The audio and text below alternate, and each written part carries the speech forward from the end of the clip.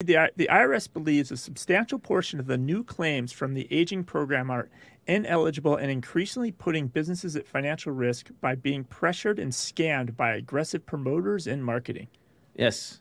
Not news to anybody who's been listening to this program or receiving those voicemails. I mean, like, it took them a long time to get around to this, but maybe ERC has finally jumped the shark. I think this voicemail kind of really sets the tone for where we're at with the employee retention credit.